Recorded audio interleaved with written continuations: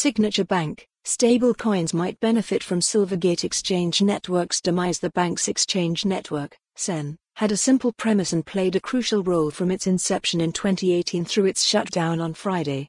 Analysts and experts are handicapping what might fill the void. Join the most important conversation in crypto and Web3 taking place in Austin, Texas, April the 26th to the 28th. Secure your seat. Join the most important conversation in crypto and Web3 taking place in Austin, Texas, April the 26th to the 28th. Secure your seat. It wasn't really crypto, and it wasn't really a network.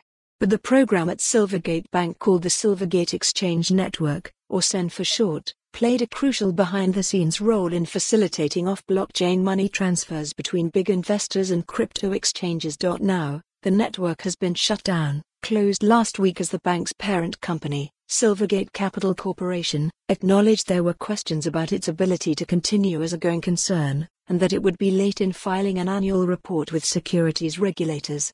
Even before the announcement, key users of SEN, including the crypto firms Coinbase, Gemini, Paxos, Circle, Galaxy Digital, Cboe Digital, and Bitstamp, were already dropping off, citing the need for caution. Kraken, a crypto exchange, tweeted Tuesday that we are winding down our relationship with Silvergate, taking steps to ensure that client and operating cash is safe and secure.